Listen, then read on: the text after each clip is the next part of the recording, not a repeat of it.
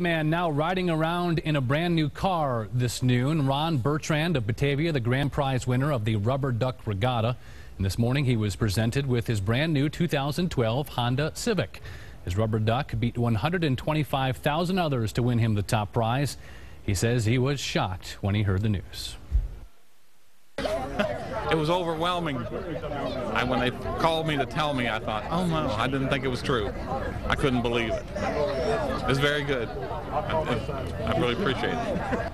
You can believe it now, Ron. The Rubber Duck Regatta, the largest fundraiser for the Free Store Food Bank. This year they raised $625,000 to help needy tri-state families.